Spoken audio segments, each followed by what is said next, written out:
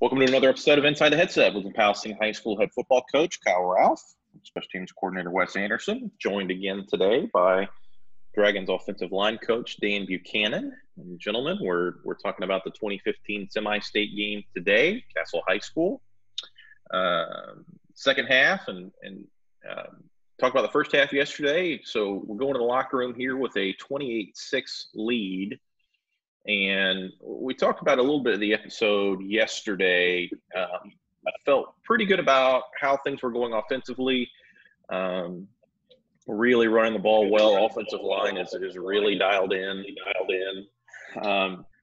Defensively had some struggles. So Coach Ralph, I'll ask you the question that I usually ask here at the start of these second half episodes is kind of how the locker room was and what happens. And then Coach Buchanan, I kind of want to get from your perspective a general overview of how halftime goes for you in a general game, but also in this game specifically. So Coach Ralph, I'll start with you.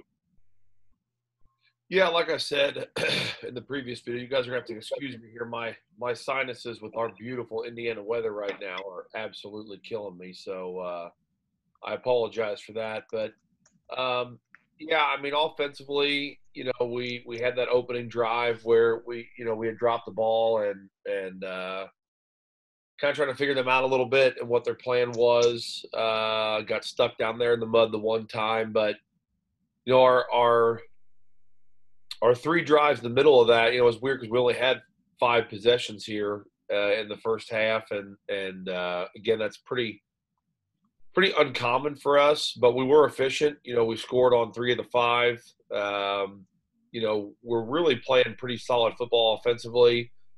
Trap has been a nice change of pace for us. We've gotten a couple good kickouts. We've gotten a couple good logs on it, so we're going to stick with that. Our passing game stuff, we haven't really had to open it up a whole lot, but verts was something we thought in this game was going to be really good for us, and it's been good for us. So, really just, talk to the kids, see if there's anything out there that they see or feel that's maybe an addition to or different than what we had. But, yeah, our main concern was just defensively. I just felt like we weren't playing with a lot of pop and a lot of intensity, especially there on that last drive. So we really addressed that pretty heavily. There wasn't a lot to do offensively. No real adjustments, honestly. What we've been doing has been working really well. So there's really in this particular game not a ton to do outside of just. When you're not making adjustments, you're more so just going there and just reaffirming things with the kids, making sure we're all on the same page before we go back out. But defensively, again, it wasn't a schematic thing or like, hey, we need to make an adjustment to this particular play. It was more of, gentlemen, this is the standard of what it means to play defense here, and you're not living up to it right now, and that's unacceptable, and that's going to change. So we played a pretty good second half here and kind of get this one a little bit out of hand. But, you wouldn't think a team that was, quote unquote, of this caliber at a semi-state level is going to need a little bit of kick in the pants. But at the end of the day, they're high school kids, and it was a Saturday game, and it kind of breaks us out of our routine. And I think one side of the football was a little bit asleep at the wheel here, and they need to be reminded of what's at stake. So overall, a good halftime, though, but we just have to have one of those moments that sometimes you have to have. So Coach Buchanan, to you now. I know you probably felt pretty good about how your guys played during that first half. So talk a little bit about the half and the halftime, but then I also want you to kind of share with everybody a little bit about kind of your halftime routine and obviously you guys are the engine that makes us go. I mean, we run for all those thousands of yards every year, and we can't do that without our offensive line. So I think any insight you can provide to that would be really, really good. Well, I mean, on this particular game, going into the locker room, yes, I was pleased with the way we played. I was not very happy about the last drive. These guys were really talented and experienced, but they were also had the weakness of becoming complacent when they felt like they already in their mind that, the game was over. And I kind of felt that way on that last drive, because I didn't think like Kyle said, we were in the Bermuda Triangle. But, we went 3 and out, punted the ball back to them and allowed them to score, because I just didn't feel like our head was completely in the game. So that was where the start was. I mean, right after I warmed my feet up. But, and just got them fired up to go back out in the second half and continue doing what they'd been doing earlier in the first half. And I think they did a pretty good job of doing that. As far as game by game, I mean, a normal game, a lot of it depends on how much adjusting we're going to do. What do we have to do to adjust?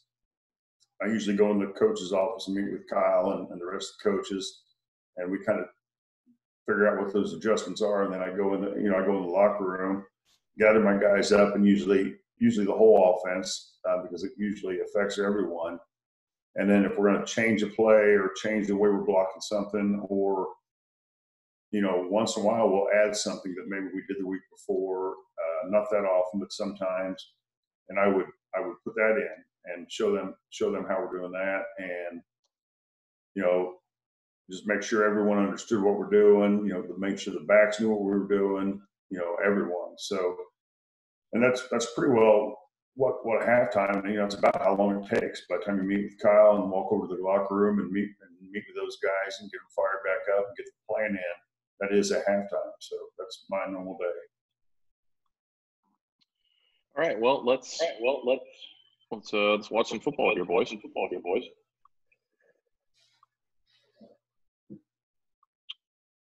So like I said, 28-6. Looks to me like the conditions have improved a little bit here. Obviously, the field conditions will not, but it's not raining / snowing sideways anymore, which is probably a positive. Yeah, like Dan said, it was cold though. There's one out in the half too. Yeah, there's one out in the lane 1 of the track.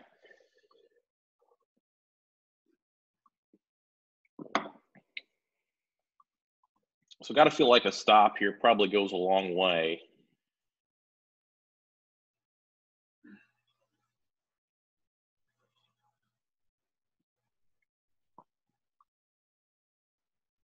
The formation we call ace tight in here.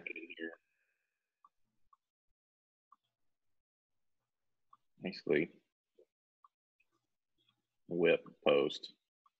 Yeah, they're just trying to hold your underneath coverage there with that tight end doing that little sit down route, and we got too many people dropping into the wrong spots here and into the wrong zones, and we open up that dig behind us. But again, they're just a hair off all night,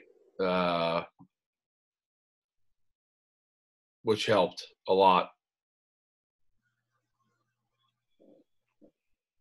We've talked about formations a little bit and the variety of things that they do. Here's the first time that we've seen this. We've seen it the other way with the twins over here. This would be a formation we call Laredo. 2 tights, twins, but this is the first time we've seen it to the left, and you're gonna get buck sweep here. Great play by Joe. Position on this one. Really nice job of getting those pullers pocket there and then chasing.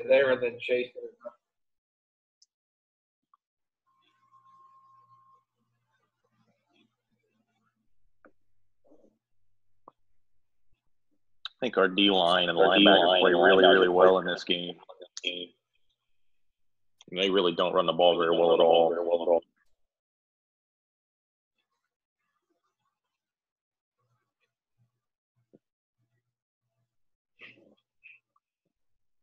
The bad track helps us again a little bit on this one here. Mm-hmm. We're not getting any pressure from our guys up front either, which their offensive line was pretty good size and pretty good really. And we're only going to bring 3 here, but we're just flat out not getting any pressure at all, and we lose our underneath coverage again here to a degree.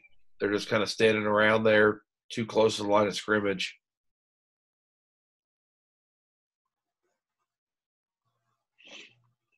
You get them to punt, and again, like we talked about, this is probably getting into the situation in bad weather, wet balls, that we're just not going to touch these.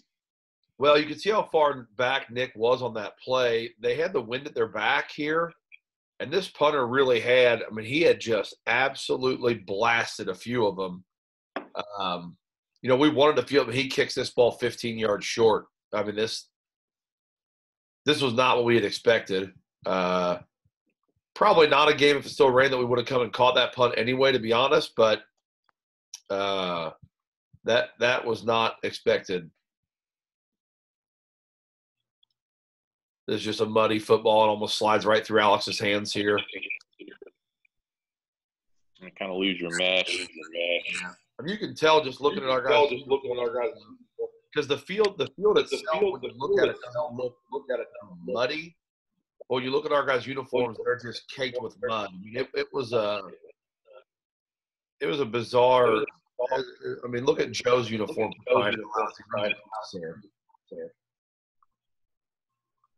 It was in really bad shape. Really nice. Quarterback zone here. Quarterback outside zone.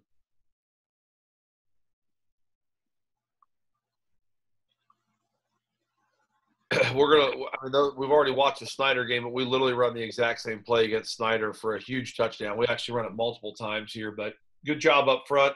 Good seals from the offensive line. Good kick out by Joe. Good seal block by Nick as well. It's a really nice play.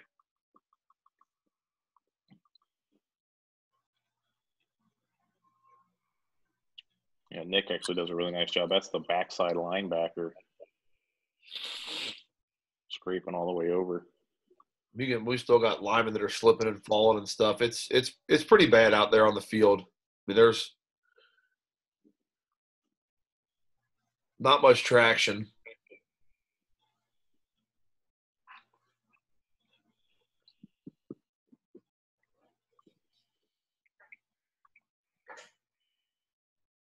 It's going to be a flood. We saw this one earlier. Yep. In the first play of the game. Good read here by Alex. Good routes as well. We get this guy kind of high-load in between the two of them and dump the ball over the top here to Duke.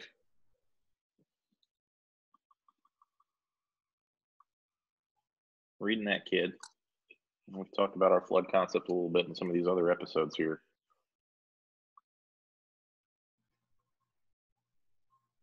And this kid kind of gets caught in no man's land a little bit here.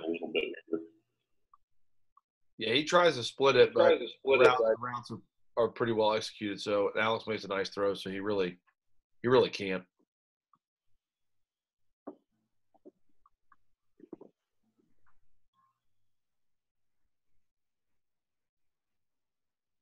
Quarterback inside zone. Yeah, not a great job by Nick on this one. Actually, as he comes across, he's the blocker. He's got to be tighter to this defensive end and actually hit him with his right shoulder. This guy squeezes really hard, but that running back's got to be a lot tighter play. Now he ends up finishing the block and doing a nice job, but we really want that guy to be tighter than that and try to get inside on that guy. But he ends up kind of logging him almost essentially, and Alex reads it fairly well and jump cuts out behind him. I'll tell you what, Coach Buchanan, really good job here by your freshman right tackle.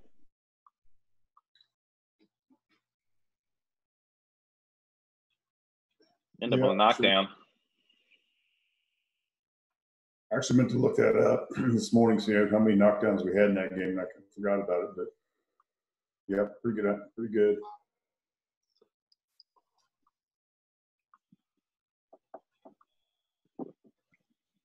Comes trap again. Yeah, we just don't quite get that guy over number 3 on this one. Well, very few times, like I said, they're not a big man-to-man team, but we've run the ball so well here. They bring these guys down a little bit tighter. Just give us a little bit of a different look. But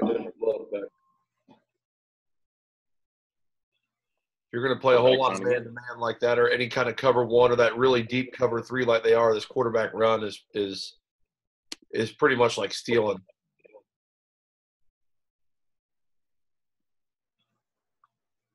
Boy, that thing is just 2 miles wide.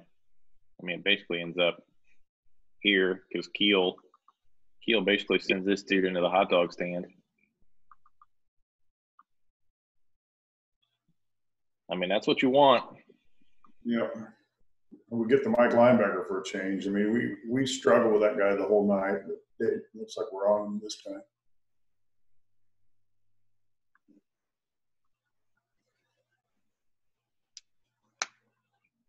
Definitely a nice start.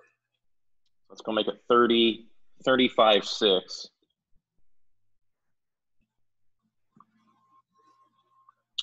Well, one's a coincidence, two's a pattern, three's a streak.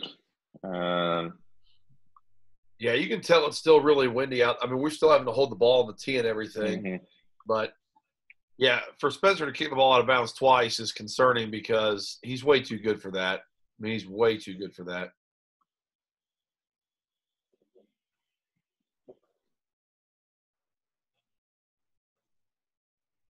Outside zone, I kind of run this almost like a mid zone, really. Occasionally. I think this is outside, though, looks like. Really a much better job by our guys up front here, actually holding their ground.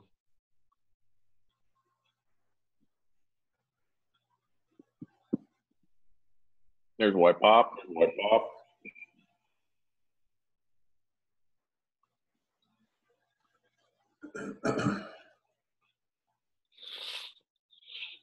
Pretty good job here by Luke. As a freshman of carrying the vertical here. At least staying underneath us. They can't just throw it in there. Not bad. We've got again 2 linebackers though within a yard of each other. We're just not playing clean football.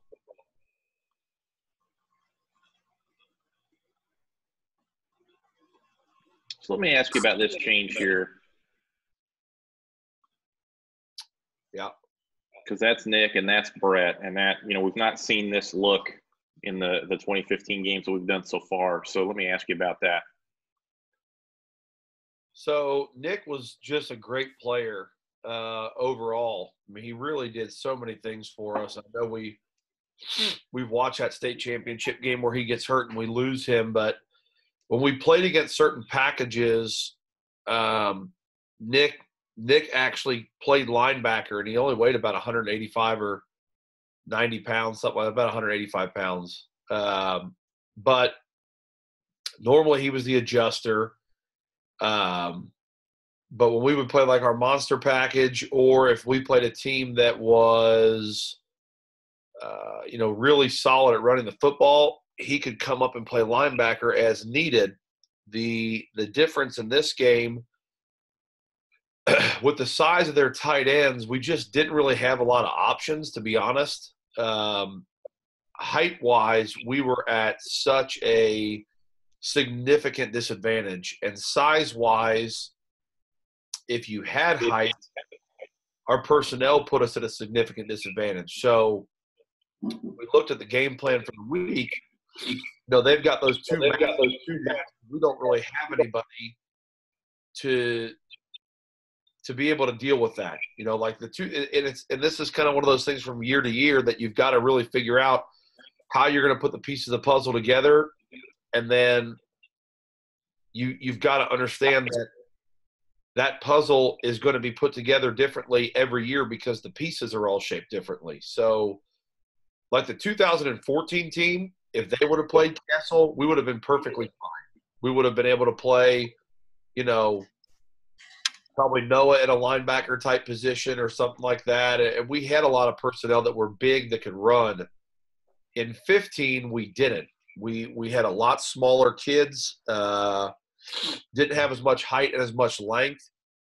So, and some of the kids that maybe were longer were like Gunner at the bottom of the screen. He's over 6 foot, but he's a sophomore in this film. He weighs like 140 pounds. So when we looked at it, the best way to stop their tight ends so that they could not just lob these wide pops up against us was to put the bigger kids that we had at Dragon and Buck, and then essentially put Brett in center field where there wasn't going to be like a ton of action, and then put the best players that we could essentially up front. And so Crumlin is going to move out and play Dragon. Adam is going to stay over there and play Buck. But, James was at least like 6'1" and like 185 or 90 pounds. I mean, that was the best that we had that could play winning championship level football to be able to deal with those big guys, help set the edge, at least not be mismatch. I mean, the one kid was like 6'5". Again, the 2019 team would have been great because you've got, Cade was 6'3" and Maxim was almost 6'2". That wouldn't have been as big of a problem. But, our alley players this year were either going to be about 60 to 70 pounds too light or 4 to 5 inches too short to get this job done. So we just had to piece together whatever we thought was going to be best here. And again, thankfully, we've done this a lot. Thankfully, Nick was such a tremendous player that we could put him almost anywhere on the field and he would be all-state caliber there. So he played linebacker this game for us, more so to get him close to the box to play against their running game stuff, and make our personnel fit better because we really, again, truthfully, we were really thin this year. We just didn't have a third linebacker that we thought could play, real winning championship football, which is partly why Luke Ely as a freshman's on the field right now because he could. I mean, he beat everybody else out as a freshman. So if we have to move Crumlin, another linebacker has to come in. The next best player to do that is Nick, to slide Nick up. So that's where he's at. The hard part about that, which isn't hard for our kids do a great job at it, but one of the harder parts about that then is you've got to make the kids believe and understand that this is what's going to be best and what's going to work, and they've got to have confidence in that. So, yeah. But like you can see here, against the spread formation, though, they change roles. So Nick comes back out and Crumlin goes back in. Because we didn't want James out in space. So when they went into their heavy packages, James was going to play Dragon or Buck, and Nick is going to play linebacker. When they go into the spread formation, those two would swap. So that also has to go into your weekly plan and how you're going to do this stuff. We've got one right in our hands here. Gunner's got one right in his hands. We drop it.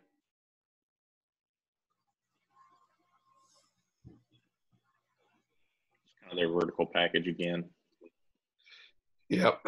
The hard part about this, too, like Nick should carry this vertical from number 2, but he's also out of position because that's what – we were just so thin this year. It's just what had to be done. We were just so thin. Well, that's not going well. Nope, you're in the Bermuda Triangle here, boys. Almost tough to see, but you almost had the old double kick here. Yeah, he slips. He slips and falls on this essentially, but the ball's not in his hands, so it's not down. Then he picks it back up, and we get to him. I mean, it's the film does not do it justice. Like Dan said, how cold it was, and how windy this game was, and how wet this game was. You really can't tell from the film, but in all seriousness, this game was a miserable weather atmosphere.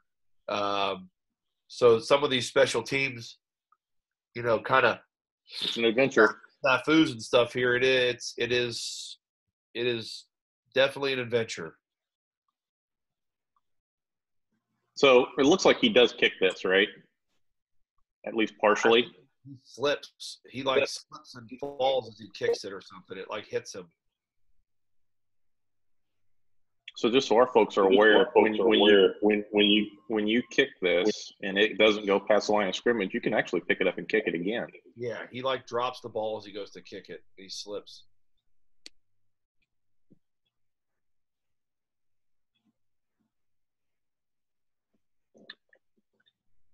Well, that's really crippling for them, down 35-6, and you're going to give us a ball on the 16-yard line.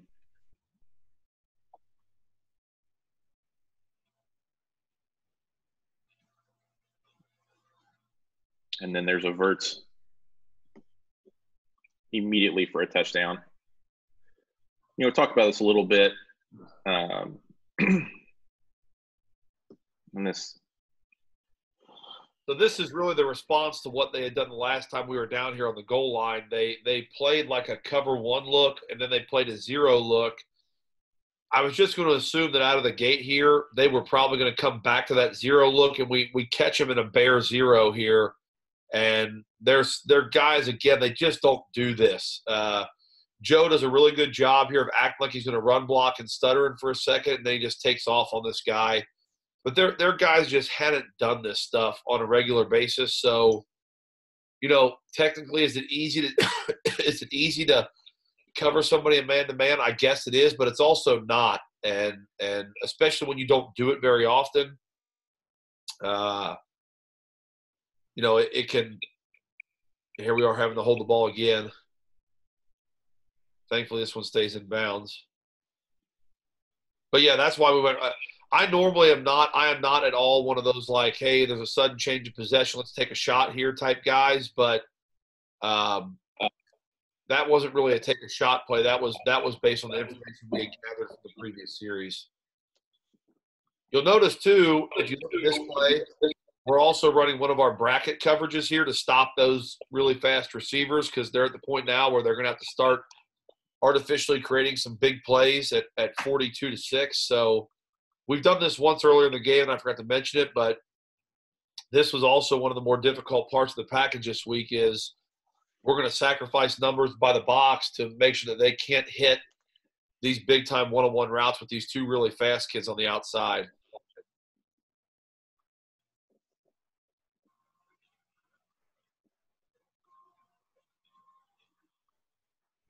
This kind of that wide choice route here. He just judges. He just judges where your backer's playing, and then he makes his break either way. I mean, they've got good timing. Quarterbacks triggering the ball already. These guys were good. Again, I think we caught them on a little bit of a tough night, but just a really nice little route here. Yeah, this is one. Actually, kind of just saw this clip show up on my Twitter feed the other day from the one of those John Gruden quarterback camp things that he used to do a few years ago. And it was with Andrew Luck, and he was actually talking about this exact route right here, where you know it's really just an option. You know, he can do one of about four things based on how you leverage him. And when you've got a big body like that, that makes it really, really helpful. It's a really good play. I mean, it takes a long time to get really good at it. You know, you've got to practice a ton. But you know, when you've got a kid like that, that's a really good play to have in the arsenal. Buck sweep again. Really nice job here by Luke Ely and these guys on the right-hand side. I think. We have really done a nice job against the Buck sweep in this game. Yep. Really, really have. It's not something that we see a lot, honestly. I mean, we've seen it a little more frequently in the last couple of years. I mean, Decatur runs it. Cathedral ran it some. Delta runs it a lot. Yeah, we have been good against it from the shotgun, especially.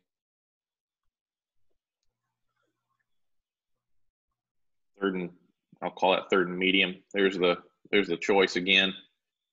Yeah, they hit this dig here again. It's been a nice route for them. They keep you underneath cover. Actually, down here we get couple linebackers that are standing on top of each other again, which is never what you want, especially into the boundary. There's no reason for it over there, but they hit this dig right in the middle of the field again. They're one of the very few teams that we have ever played that really came after the middle of the field like this, and our linebacker drops are not good right now, and it's hurting us. Pretty common. Some of that's designed too, because we normally don't protect the middle of the field as much normally, because a lot of teams just flat out don't throw it there. Pretty common 2x2, kind of a run and shoot, a little bit of air raid type concept here. This dig whip, look at a 2x2. Actually whip up here, arrow down here, but pretty common to see that from some of those, run and shoot offense type teams.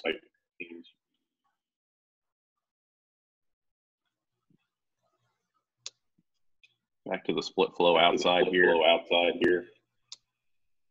This running back here was a pretty solid player. He's the backup. I think we had knocked the starter out of the game in the first half. This kid was a pretty good, tough little runner.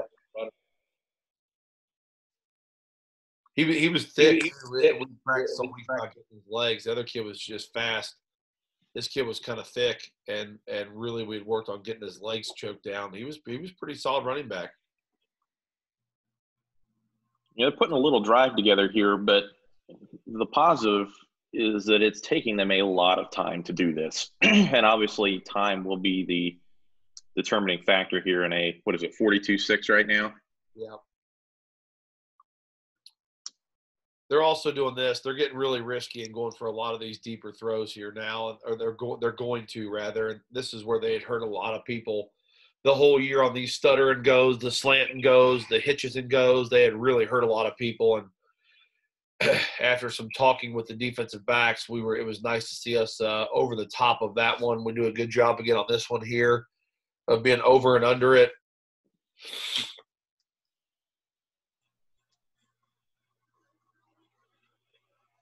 Really nice job there by Jordan Workman. Should have gotten a penalty on that for us being held, but we do not. Great job here by him, though, crossing the center's face and really just getting after this kid. A really nice job by him. He was so fast off the ball.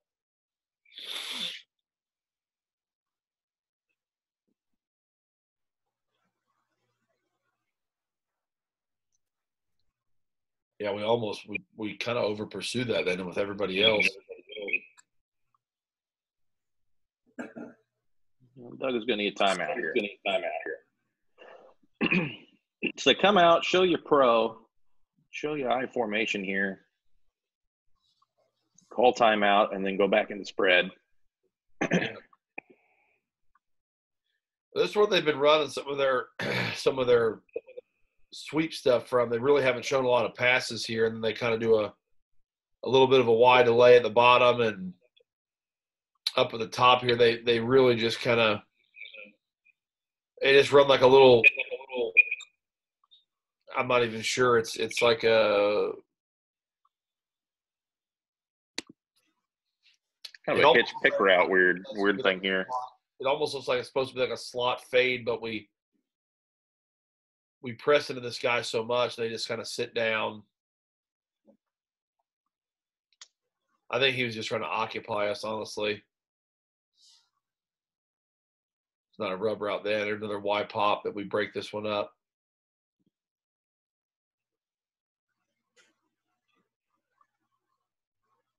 It's a good job. I think it's Joe, isn't it? The reroute. Yeah. Pretty good job here, really, overall. That might be Logan that breaks that ball up too. Then I can't quite tell. I think it is. Yeah,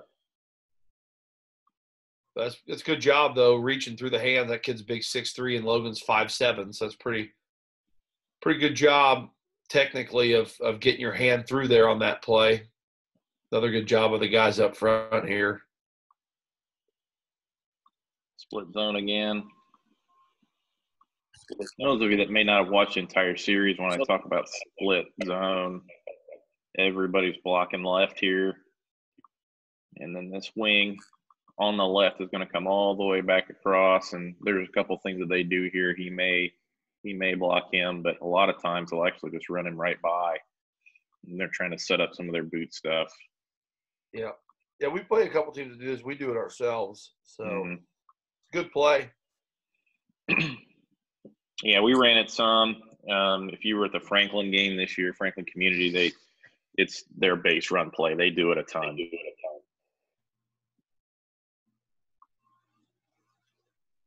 Really good play if you've got really good wings that can block, and we were really lucky the last couple of years to have some guys that did.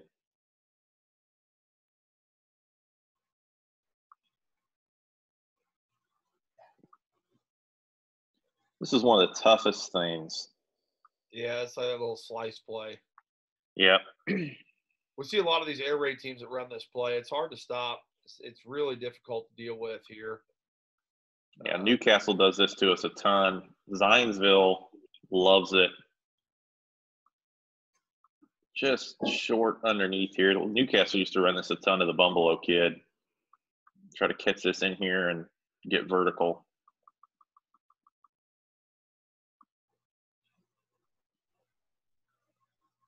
I mean, we passed the thing off pretty well. It's just a really, easy pitch and catch, and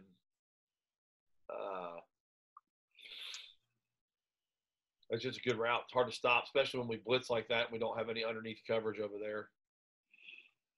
And then a really nice play here on fourth and short.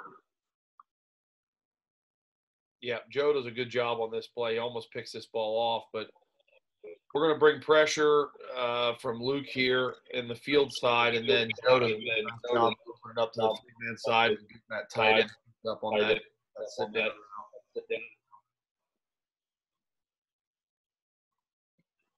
Quarterback trap. Yeah, it's a good adjustment here with the guys up front. We end up having to collect the guys we would normally trap, and then we actually collect the spiking 5 technique as well, and the guard passes by both of them, which is what he's supposed to do, and he ends up actually kicking out the linebacker. Really ends up being a great play and a great job by those guys. They both collect the 2 spike players, and then we end up kicking out the linebacker. They're obviously guessing the ball's going to our left, and it's not. It's going to go to our right with the quarterback concept here. Again, this is kind of one of those things, the play caller, that you've got to take advantage of. You can see we're running the quarterback a lot more here because that double spike gap replace is not easy to deal with when you're looking to possibly pull the ball. So we're just going to run it right into that pressure, and it's going to give them a lot more trouble than they would have anticipated. That was a good job of the guys up front, though.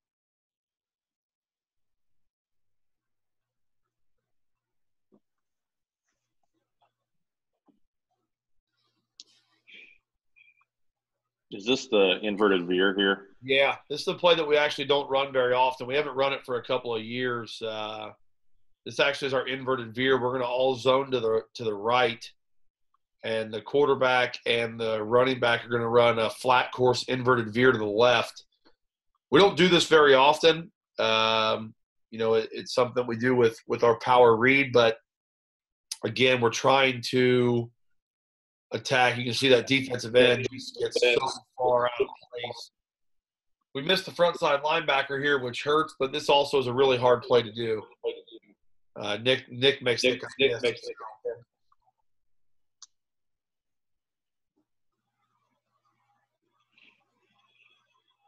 back to quarterback zone. Yep.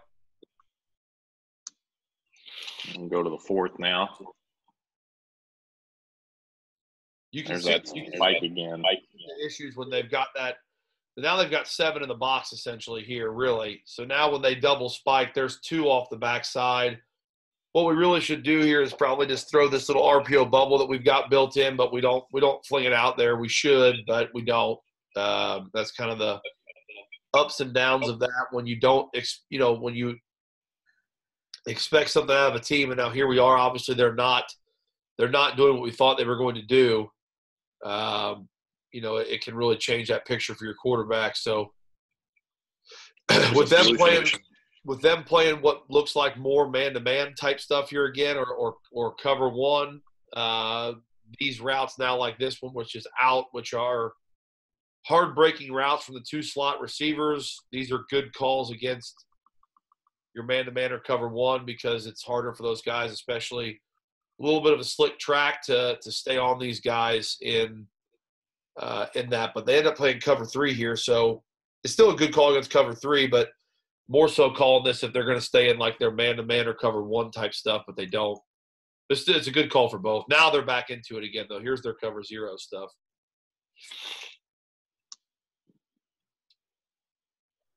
Once again, if you're going to play zero and load the box, we don't have numbers in our favor, so we've got to get them back in our favor somehow.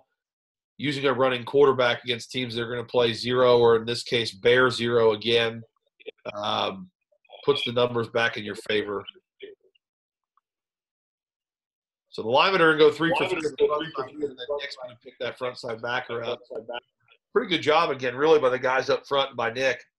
That's a pretty good job. Hat for hat. That's what you want. Boy, Yeasel just strong arms this dude.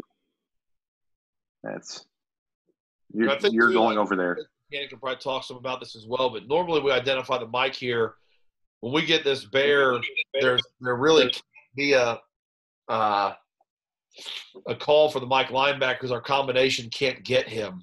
So we've got this built in because then Nick takes over the Mike linebacker for us. So we've really just got to go 4 for 4 up front. That backside combo, if they can, has got to try to get the backside linebacker, and then Nick takes the Mike there. So I'm not sure if sometimes they identify this and don't call him or just call fan here. But it looks like, I don't know, Coach Buchanan, you can probably speak to it some, but they've got the right call on here. They're doing a great job. But this would probably be one of those rare scenarios where we don't call the mic out, and they're going to have to call fan. Well, I mean, I think they probably called the mic, but they're not going to get him. I mean, Right. The first linebacker, there's the mic, but you got 4 straight covered linemen. I mean, the backside tackle would have to block him. So you're right. It's nearly impossible to get to him.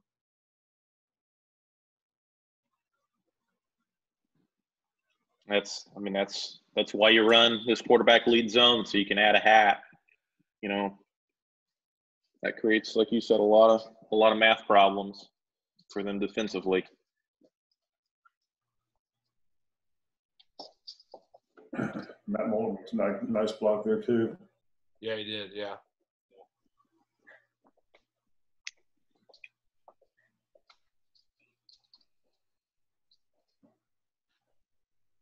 Double tight, inside.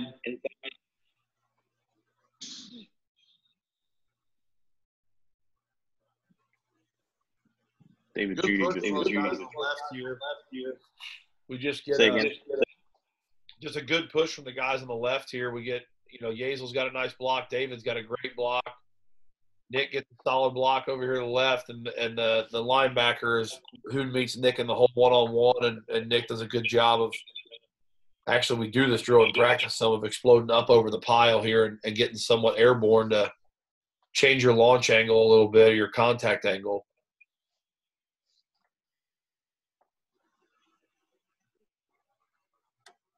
So really at this point, I mean, obviously it's over. We want to finish the ball game up clean here and get ready to move on.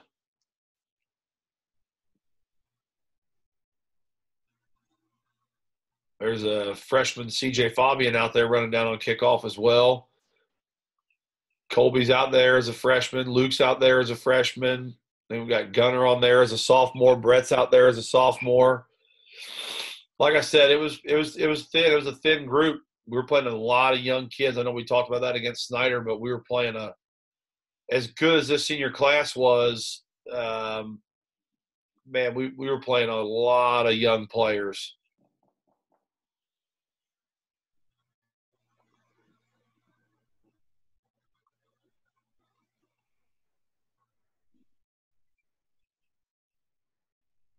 Rare quarterback pull from them there. Yeah, that was one of the things that we had evaled. He had almost never run the ball. Almost never run the ball. They read almost nothing. It was pretty much – it looked like a read, but it was pretty much always a give. He had almost never carried the football. Now, he actually could move pretty well, but, yeah, that was not something they were really comfortable with.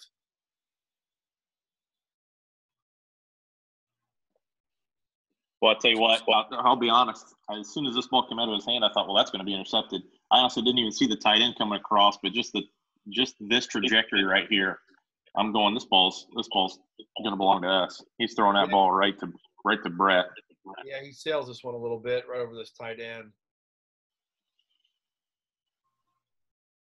We need to get a better jam with that tight end there.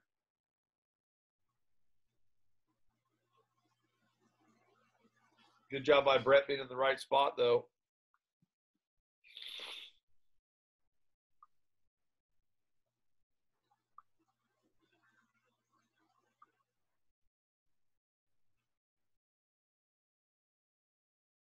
So Nick's out at running back. Adams back in. Is that just a scoring time thing? Yeah, we're just going to let them finish this stuff up. Really good movement, Alex. What's that? It's a really good movement there.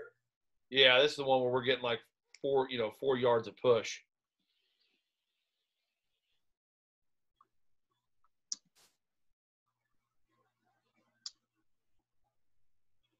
A whistle there.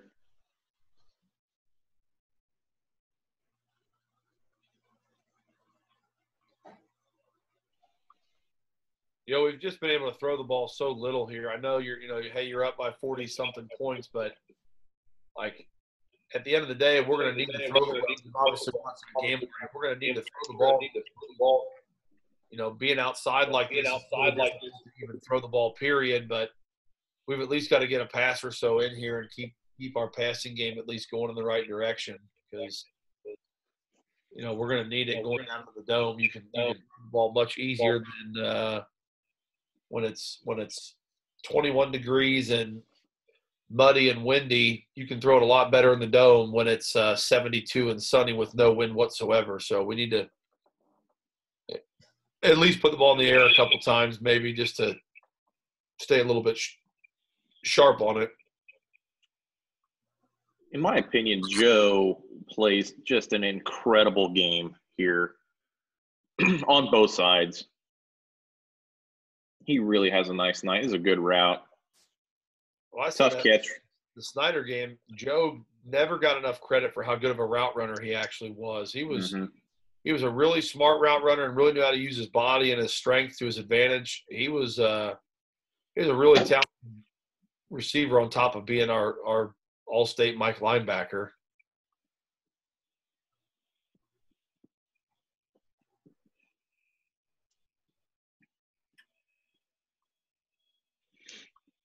At this point, and we talk a little bit about, can't see the play clock here, but one of the things that you always talk about in your clinic thing is, we're such a tempo team and we always want to go fast. And I think one of the questions, we've talked about this a little bit, but one of the questions that I think you get most frequently is, well, what do you want to do when you slow down?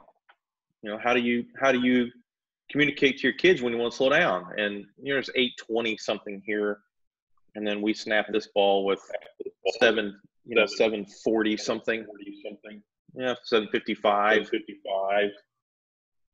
And why don't you talk a little bit about that? Because it really is pretty simple what we do. I mean, you don't give the kids a play, there's nothing they can do. Yeah, it's not hard to adjust. If you want them to run a play, you give them a play. If you want them to slow down, you don't give them a play. They can't line up and run their own play on their own. They need some direction. So if you want to slow down, you just don't give them a play. It's really not that hard. I know a lot of people have kind of freaked out at times about it, like, oh God, you're up tempo. What if you want to slow down? Well, then you slow down. You just don't call the plays as rapidly. If they don't get a play, they can't run a play. So, we've got a couple things that we do, and usually, honestly, we'll just put our hands up and tell them just hold on. They also know the game scenarios, though, and we'll tell them in the huddle, like, hey, fellas, there's no rush here. We're going to play pretty slow, pretty conservatively here, so just take your time getting up to the ball and just be ready to go whenever it's necessary. But, yeah, I mean, if you don't want to play to be run, don't call a play in. It's not that hard. That's another trap, though. It's a good log. I think there's another trap there, a good log by Matt, again, I believe. This guy comes down here real tight, and Matt does a nice job logging him right there and bounce that trap outside a little bit and get a good run out of it. It's a nice job. It's a good example, and I circled the clock here at 7:50 because we've taken 25 seconds of game clock off here. Well, this also play was when the 25-second clock was still in. That was going to be my next question. I didn't think we were in the 40-second clock yet here. Next year, the 40-second clock comes out. So what you're looking at there obviously was a first down, stop the clock. And then when they put it down, they would blow the whistle and then start the live clock again. So we literally milked essentially every second off of the clock that we could there. Yeah, that was before this is the year before the 40-second clock went into play in Indiana. Pretty good looking inside zone here, really.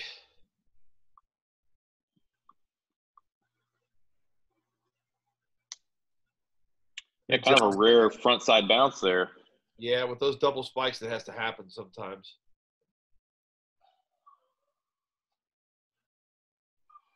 Actually hits in the front side C gap. There.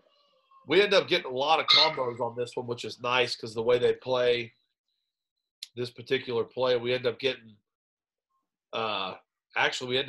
three double team blocks on this one. Really, the backside one ends up breaking off because of a blitz, but that's really what you're looking for is the ability to get as many double teams as you can based on their alignment. We got a bunch at the point of attack there, which is really good.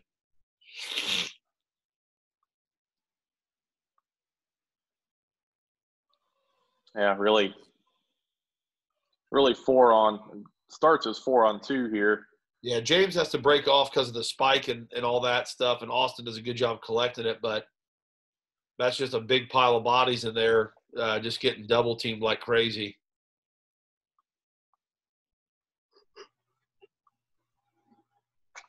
So 56-6, that's the final, right? Yep. Well, do we need to go the last 5 minutes and change here for the? We start subbing some guys in and whatnot. We can wrap this one up. Let's put all the JV guys and stuff in here and pretty much wrap it up.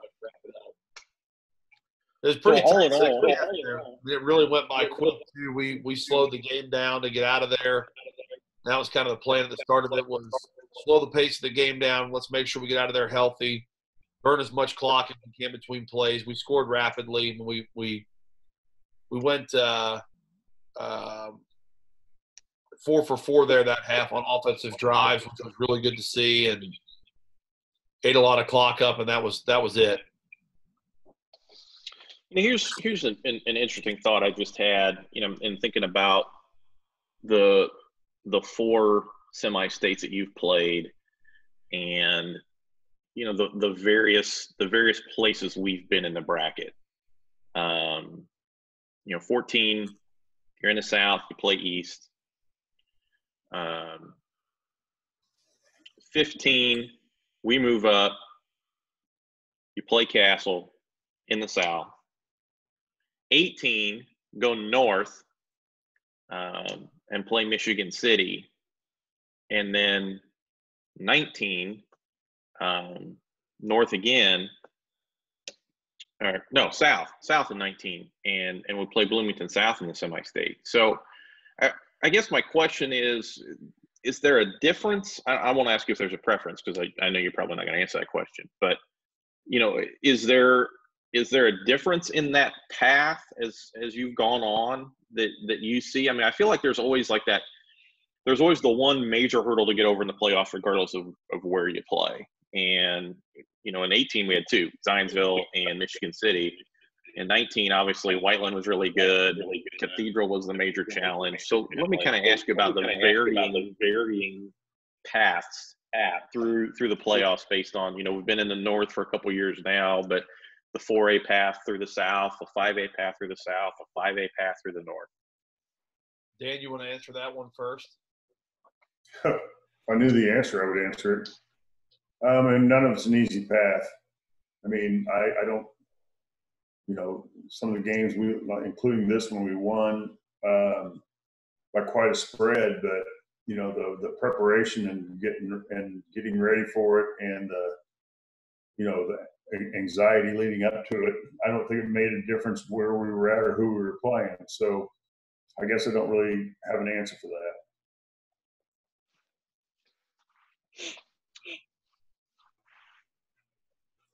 All right, I'm back. I had to blow my nose there. At 13-2, we had to go down then through Columbus East. So,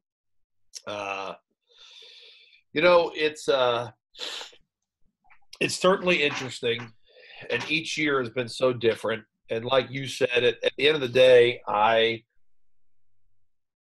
I don't really know how much it matters in the end, because inevitably you're going to have to play somebody really good at some point. A lot of it just depends on how the year gets stacked up. I think 2013, we were the new kid on the block, so to speak, and really caught fire. We ended up having to play a really good Fortville team again in the sectional championship game that I thought they had just come off a sectional championship themselves in 2012. They had a really good team in 13, so we had to play them twice, and that was hard because beating somebody twice in a season is never easy to do. And, Coach Armstrong does such a great job wherever he goes, but he had a really good team that year again, and we beat him in the regular season. And then you got to turn around and play them again in the sectional championship game. And so playing a team twice like that's really difficult. The reward for that then was we had to go play Chittard. And really what happened in 13 was the top three teams in Indiana in 4A were all in the southern half of the bracket. And it was us, Chittard, and Columbus East. Now, I don't think anybody was touching Columbus East that year. They ended up struggling a little bit in the championship game with Dwanger to a degree, but the southern half of the bracket that year just was loaded. And we were, like I said, we weren't even expected to be in that discussion. So that was definitely hard. And you got over the hurdle of Chittard, and then you're greeted with the juggernaut that was Columbus East, which was not great.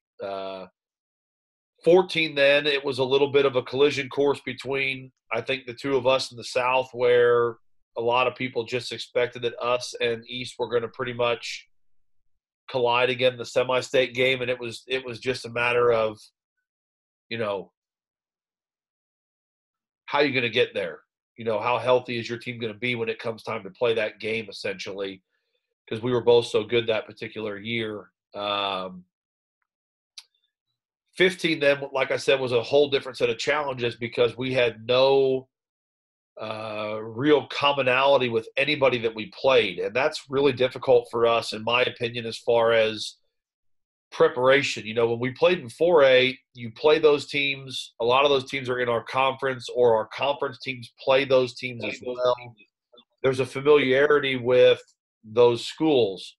When you go to 5A, those schools play the schools in their conference. There's not a lot of intermingling between us and them. We've obviously ramped our schedule up quite a bit. We've played Whiteland in the regular season a few times. We obviously have played Center Grove. We signed a 5A Kokomo team that had been in the state championship game. We're going to play Decatur Central the next couple of years. Like, we've worked our way to that level, in my opinion. But when you got into it initially, there were no common opponents, and most of the coaches had never coached against these teams either, because we just had never had to play at that level before. So that 5A run, we end up being in the same sectional as Columbus East, which was not pleasing. You're in the same sectional as Whiteland, who was really good. So our sectional in 15 had the number 1 and number 2 team in the state in it. It was us and East, so we got to play them. Then you got to turn around and play Zionsville, who's ranked and plays a 6A schedule because at the time they were the smallest school in their conference or something like that. Mm-hmm. So they're playing all those 6A schools, so that you have no clue what they're all about because we don't play those teams. And then you play Castle, who's coming out of Evansville and is the biggest school in 5A. You've got no clue about their common opponent. And then you go play – the reward is you get to go play Snyder, who came out of the North, and we knew nothing about anybody from the North at all, except for obviously when you turn the tape on and you watch Snyder play, you're like, oh, yeah, okay, I get it now. So 18 then, we get put in the North. And like I said, we know nothing about the northern schools really, but there's no contact with them honestly whatsoever. So that was a whole different challenge. You're playing a regional game in Lafayette, for God's sake. Then you play Michigan City from all the way up in the region, and that's your semi-state game. Whereas previously we'd been playing, teams from Columbus and stuff like that. So, it's all hard. There's really, like Dan said, there's no answer to it. I know that was a little bit of a roundabout way to get to it, but 19 then is a lot the same. 5A had changed so much. Cathedral wasn't supposed to be in there. Well, they got put back in there late in the summer then after another rule change happened. So that changes the makeup of it. Like the 2018 state championship game was us and Decatur, and we're 25 minutes apart from each other. Yeah, Decatur's like 3 miles further south than we are. Yeah, I mean we end up, they're separated horizontal, but yeah, they we're north and they're south, and the state championship game is between 2 teams that are separated by by essentially a marathon run, which is crazy, and then 19 we obviously play Valpo, who's 3 hours away or whatever they are. But 5A had changed so much as you get into 2019 then, and all of a sudden now we're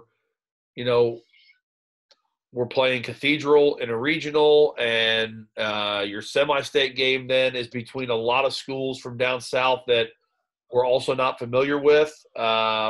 You get Bloomington South, who we did, at least had a little bit of familiarity with them, but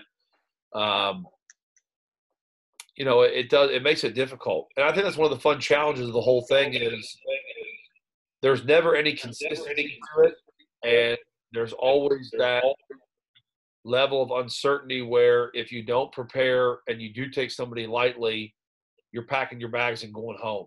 And that is one of the great parts about playoff football. You've got to prepare exceptionally well on a weekly basis, because if you don't, or if you say, this team, they're from Evansville, and, people say Evansville football is not as good as Indianapolis football. Well, if you buy into that stuff, you got a pretty good chance that you might go home and that team from Evansville is going to move on to the next round. So it's hard because, you've got to get as much information. Like I said, I know I said this on here before, but like I pulled newspaper articles up from their local newspapers, and I'll read newspaper articles about the games in that area and who's playing and what they've done, and just to get some information on the general area. I like when we played Castle, I pulled like the Evansville Courier, and I went through and read article after article after article on all those teams down there in that area, just to try to get some kind of bearing on what we were watching and looking at. So, yeah, it can be really hard, but it's also really fun. I would say that too. It's really fun to play new teams and, different coaches, different styles, and I think that's a part of the joy of the game. I don't know if that, Dan, if any of that kind of sounds off with you as well, but. Well, I mean, it's kind of fun. Yeah. Yeah, I should. To me, I mean, obviously, like I said before, some of the spread we beat some teams pretty soundly, but I think that every one of those years, every one of those games was hard. So, I mean, which path is easier? I can't answer that because we've been through 5 of them, essentially 4 of them in the state finals, and I don't remember any one path that seemed any easier than the other. They all seem pretty hard. So, I guess that's my answer. I would say that 5A presents us a lot more challenges than what 4A did, especially where we've gotten ourselves to at this point. But you got to remember too, when we were in 4A, that was also what we were working towards. And that was our goal. So even at the time, 4A, that was a major challenge. Getting through those teams was really difficult for us. And we've been fortunate to have some great players, and we've had to alter obviously the program and the program standard, the program goals, but they all presented huge challenges. Yeah, it's not like it isn't like 4A was much better or easier just because it was 4A back then. Like I said, I mean, you had a really good Fortville team, you had Chittard, you had Columbus East, you had Bloomington Bloomington South wasn't down there yet. Who's the other team that East kept butting heads with down there? I can't remember who it was. But there were a lot of good teams in 4A South. And then, 4A North, like I said, I mean, you had Dwanger up there. New Prairie had some great teams as well. Some of those other schools up there had a couple of really good groups. Like I think Leo the one year was really, really good. And there were a couple other teams from that area that really had some great seasons from the North as well. So yeah, I think Dan's point's also a good point of like people would think, oh, you're in 5A now, 4A would just be easy, but the reality of it is there's a lot in 4A when we were playing 4A ball, and that's what we were working towards. That's what we were geared towards. So it was still really, really difficult. Just because we've won 5A twice and been there another time doesn't mean that 4A was some pushover. It was I remember that Beech Grove game. I mean, Dan, you remember preparing for that Beech Grove game. I was really nervous for that one because, God, they were absolutely just loaded that year. And, I mean, they were on fire. And we really ended up having our way with them. But, man, on film it was like, God, who are these guys? Like, look, I mean, this quarterback and the receivers they had, and it was like, oh, my God, man, where do these guys come from? So you get those teams every year, but that was a difficult year as well. That game was a hard game to prep for. That's a really interesting discussion. I enjoyed that. I'll say this. I agree with Dan that it doesn't really matter where you go. By the time you get – most years there's usually another good team in your sectional. I mean, that's just the way it is. But once you get beyond that, everybody you're playing is good. And it's not like, oh, well, we're in the 5A South and we've got the easiest road to ever get there. It's not like that regardless of class or regardless of what half of the bracket you're in. But I think I agree with you that some of those challenges in teams that you're unfamiliar with present a real challenge. I mean, we were not familiar with Cathedral. We hadn't played Cathedral.